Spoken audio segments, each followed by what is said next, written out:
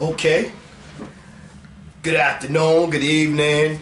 If you overseas somewhere, it could be good night, whatever. I remember when I was in the desert and I call at night, 11 at night, it'll be 11 or 10, whatever time in the morning, afternoon, whatever. So, but hey, welcome to the second episode of Vet Speaks. I'm your host, Specialist Sherm, Army. You see how we do. I was doing some research and looking up different kinds of information and stuff like that, and so I was kind of like, man, I got so much stuff. Might as well come back and do it. Some of the stuff is going to be expiring soon too, so you might want to check into it. The first thing is we got a couple of functions coming up. We got a law firm, right? Well, it's a contest, not a function. You got a law firm that you could send a 600-page word essay about the service member or whatever that you know in your area or whatever the case. And it's called, you send them a 600-word essay and you win $1,000 for first place and $500 for second place, right? All you gotta do is write an essay and name somebody or whatever, your father, whoever, whatever. And the name of the joint is, boom, I'm gonna hold it up. Boom, we gonna do it like that. That's a EREISS at consultwebemail.com. There you go. EREISS at consultweb-email.com. And you send them a little letter or whatever, and maybe you win some money. Then they got another contest. This was for grades 1 through 12. I guess your children or whatever, you know. It's an essay, and it's on the YMCA site. You could win either an iPod or iPad. They have a annual art contest and an essay contest. So for that one, it's two separate contests going on at the same time. You know what I mean? Boom. They got, this week is National Salute to Veteran Patients Week. The National Salute to Veterans Patients Week. So I guess it's the patients at the Veterans Hospital, the VA, and that's from February 10th to February 15th. So, you know, say, hey, hey,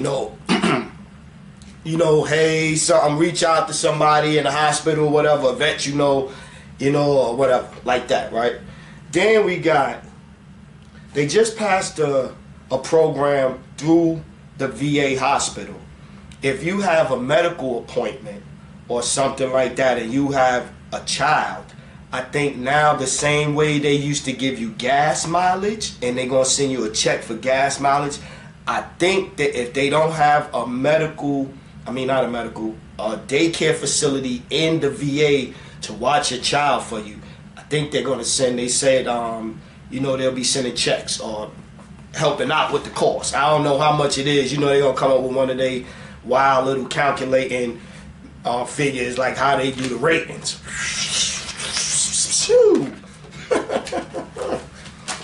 But, excuse me. Then we have the National Wheelchair Games, right? The National Wheelchair Games is from July 11th to the 16th, and it's going to be held this year in Louisville, Kentucky, right? But you register for it from January 7th to April 15th. So you can go online, you can register, and I guess they've been getting a big push. Maybe they don't have as many entrants this year as they would like, or they just want everybody, make sure everybody knows so everybody got the opportunity. But hey, I'm putting it out there too. You can register the 7th to April 15th. and it's from the 11th to the 16th July in Louisville, Kentucky. Right?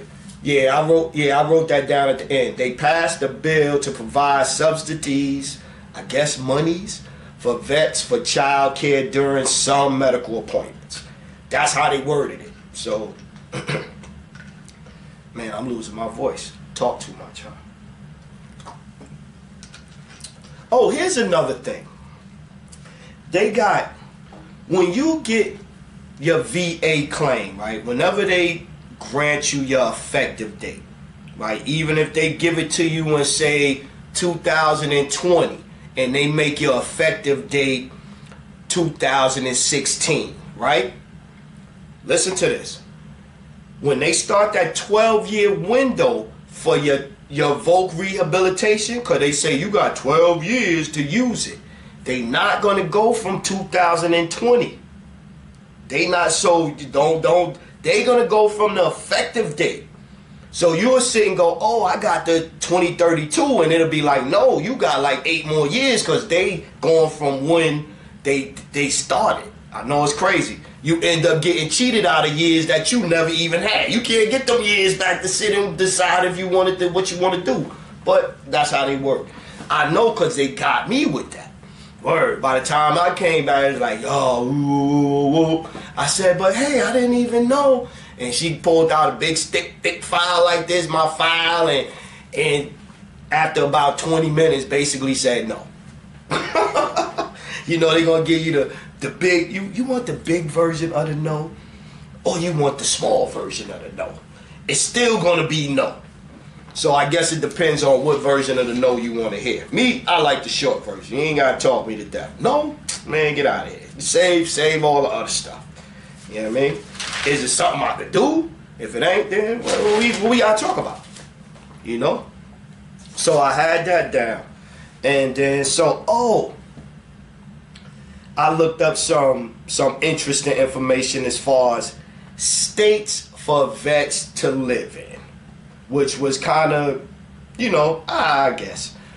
So the best states for mortgage rates and mortgages, for veterans is Wyoming, Nebraska, North Dakota, Maine, Montana, South Carolina.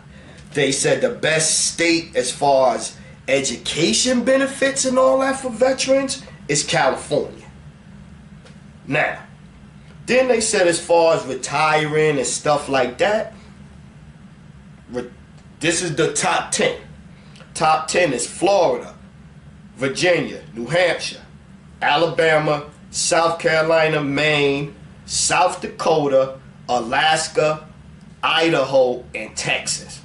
Those is the top 10 states as far as, you know, I guess all around veterans, the hospitals, they taking your quality of life, I guess. They saying that's the best place where you're going to have the best qualities of life. Me, I'm in North Carolina, so I was like, yo, we up there. I know we in the top 10. Nope. North Carolina came in at 21. Not bad. Middle of the pack. So that's okay. 21, middle of the pack. Not technically, but middle of the pack. Georgia was 22nd. Now, here's the funny thing. Even though California education is the best, they got California here as 36th as far as living. And then New York City, my home state, they 46. So, yeah, that's why I ain't even in New York. They can have that. They can have that mess. Right? So, I looked at that. Boom. Oh, so here was something else that happened. So, last time when I did the show, right, I was showing y'all this guide, the DMVA, right, the resource guide. Now, in every state, they not this. So, and I was looking it up, and so in every state, there's a different name. So it ain't gonna call it the resource guide. So like in Virginia, it's the vet resource guide. Florida, it was the veterans benefit guide. So each state is gonna be different. So in your state, they're gonna have one of these books, if not a book like this, a pamphlet or something, and then it'll have all of the things in your state. Because like I said, every state is different. So you're not going to get the same things. You know, it's going to be similar, but not necessarily the same. Oh, and this was really what I wanted to start off with, but I was like, I'm going to take it easy on them. Because, you know, going by the commercial, maybe they do help some people. Maybe they do help some people. But, USAA, there you go. USA, with the commercials. Oh, they called me Sergeant Major on the phone, and they were so helpful and wonderful. When I called them, they, ooh. So I saw the commercial too. And I was like, let me call them.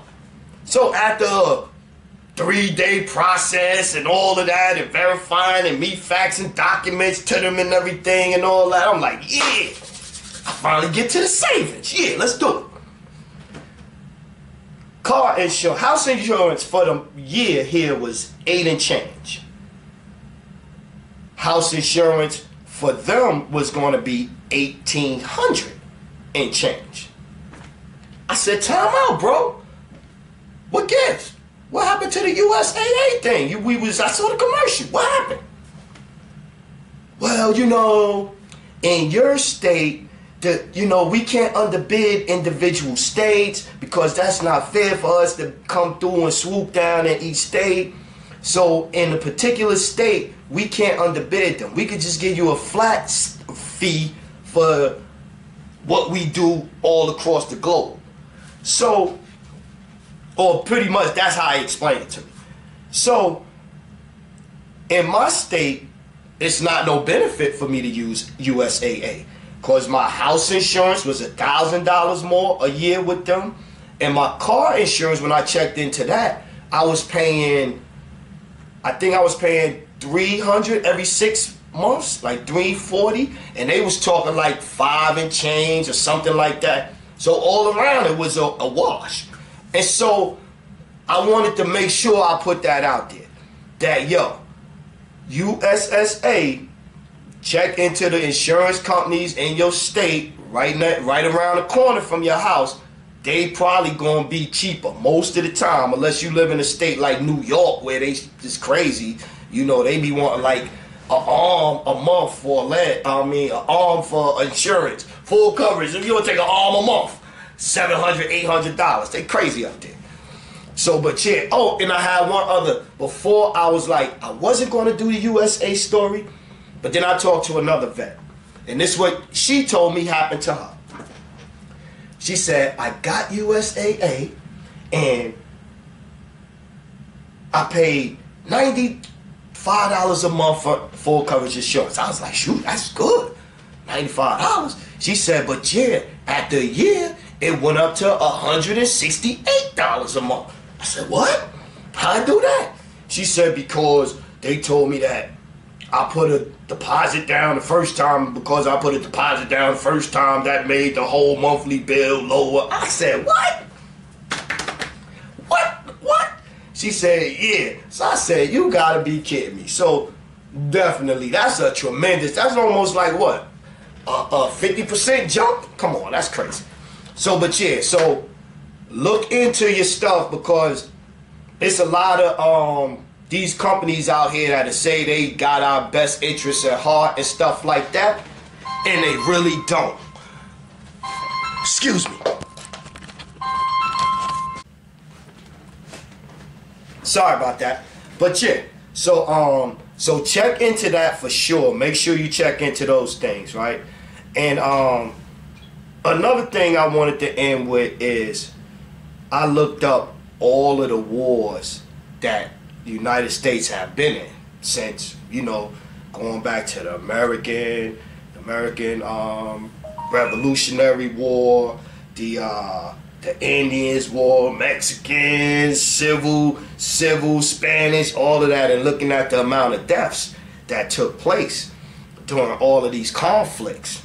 And I got totals and all of that stuff, and I was going to read numbers and things like that off, but that's a little bit extra or whatever. But the bottom line is that throughout the years, man, it was a total of 41, almost 42 million servicemen and women that serve. 42 million. That's a lot of people. And out of that, it was like less than 700,000 battle deaths all together. So that's not bad. That's not bad. You know what I mean? And you know, it's part of battle. You know, you don't want that, but that's part of battle. We don't want to think about it, but it's part of battle. I say all that to say is, man, the military changed my life, man. It kind of shaped who I am. It shaped kind of it shaped my character and what I stand for and what I won't tolerate certain things. That's just the way it is. And so yeah, so I wanted to come to y'all and bring y'all this show and give y'all some of this good information. And you know, so I'm gonna make sure whenever I have one of these that I got something interesting for y'all or something helpful. I'm still here. You want to send emails? breakinbread92@gmail.com. There you go. Breaking without the G. breakinbread92@gmail.com. There you go. That's the email address. Yo, thanks again. I appreciate y'all, man. Love.